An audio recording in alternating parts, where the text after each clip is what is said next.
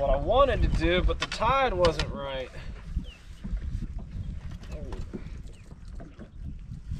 Wraps him in the gill. That's what I wanted to do, throw that 1.5 around these trees.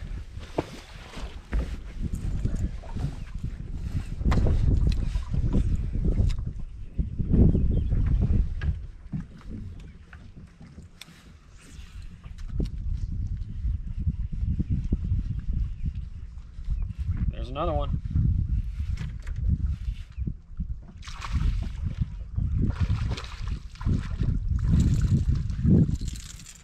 Boom. No better way to catch fish. I love doing this. We got an hour. And I'm stuck in the carpet.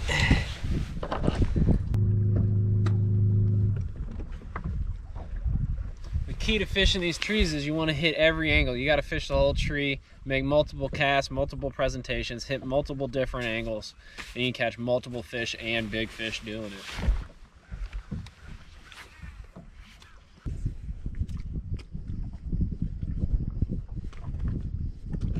Can't be afraid to, you want to get down in those knees. You can't be afraid to get hung up. That crankbait will actually bounce off a lot of that stuff, and you'll learn how to basically work your bait through there. You know, by stopping, slowing down, changing your rod tip angle, things like that. That'll help you get around a lot of this cover that I'm fishing. Might have to switch to 2.5. Pretty shallow. Sometimes when it gets deeper, I throw the 2.5 just to get down a little deeper. Oh, don't do that. Don't do that, Chris.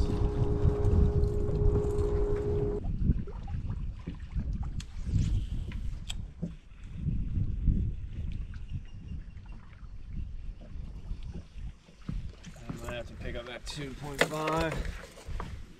I'm not bouncing off a lot of stuff. I should be, which means I'm probably not deep enough.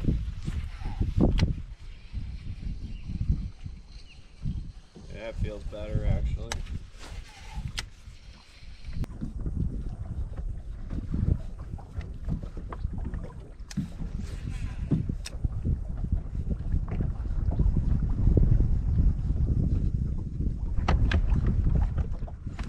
There he is. 2.5. I had to hit a little deeper. I wasn't hitting bottom with that 1.5. I start banging in the bottom with that 2.5. There's a fish. I cast a little further past that time. I casted about 15 feet past the tree. That way when my crankbait got there, it would be at its deepest point and be able to hit the bottom, bang into some of those knees down there. But that's basically it, man. That's how you want to fish these things.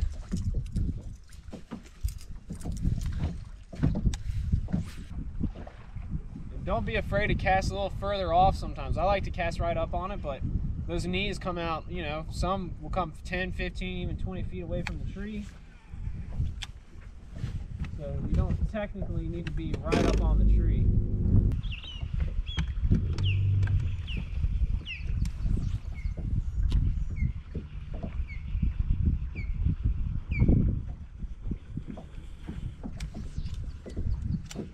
The water's kind of actually pretty clean over here. They should be up here spawning here shortly. There's one right there. Oh.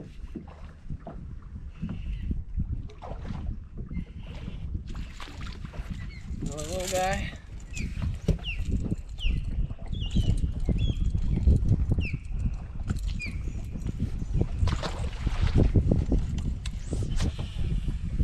Hung up.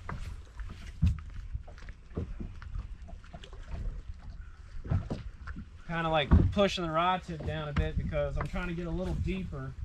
So I'm throwing that 1.5.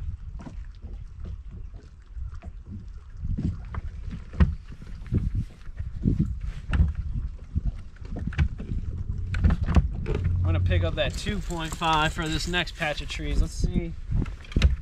Sometimes, you know, that bigger bait will trigger that bigger bite, but I've caught 5-6 pounders on that 1.5.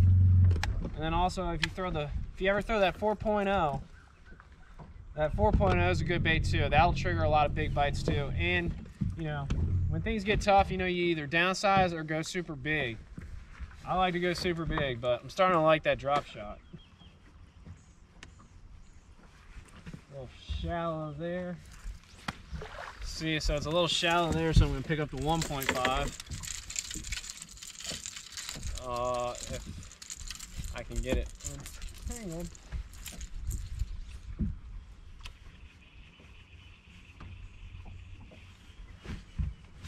Oh!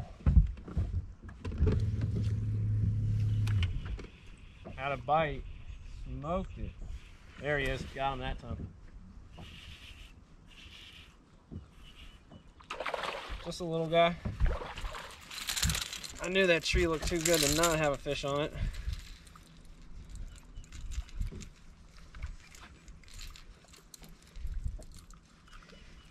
Oh, come on. He wasn't coming off. This is rapid fire right here.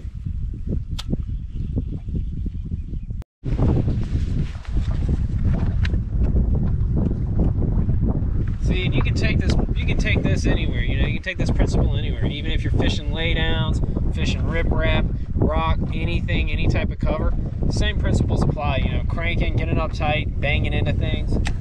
Trigger that reaction strike. That's what I like to do. That's how I like to fish. You get a lot of big bites. I know I can slow down and pitch around and all this too and catch fish, but if you want to cover water, you want to trigger those bites, get those bigger bites a lot of times, pick up a reaction bait.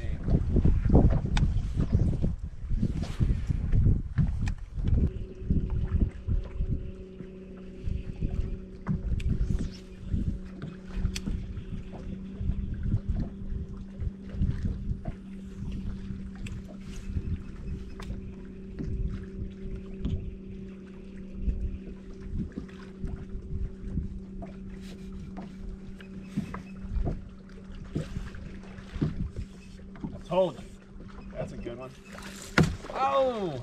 About a 3-pounder. That was a pretty looking fish too, actually.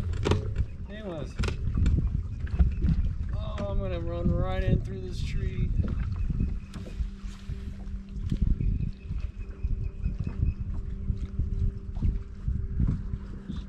Kind of horsed her a little bit. I was just trying to get her over here, get her in the boat. That was a nice one. Probably, yeah, it's close to 3. Oh!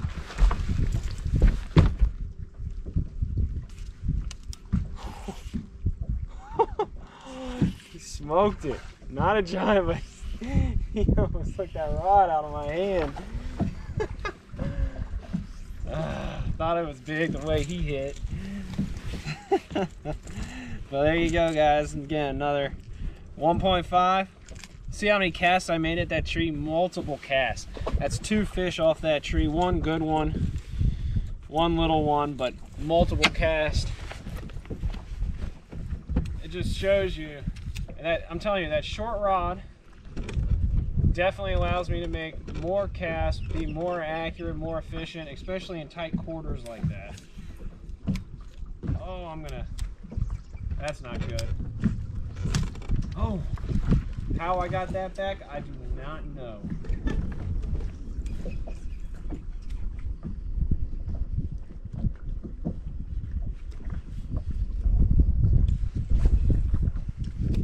But again, just fish all the way around the tree, hit all the different angles. Don't be afraid to cast back, just like that. There's another one right there. He choked it. I stopped it because I was talking to you guys. Look at that. Choked it all the way in there. That's what you want to see. Gosh, I don't want to go home. Fresh fish just moved up. You can tell it's white. I don't want to go home. This is the reason I came today.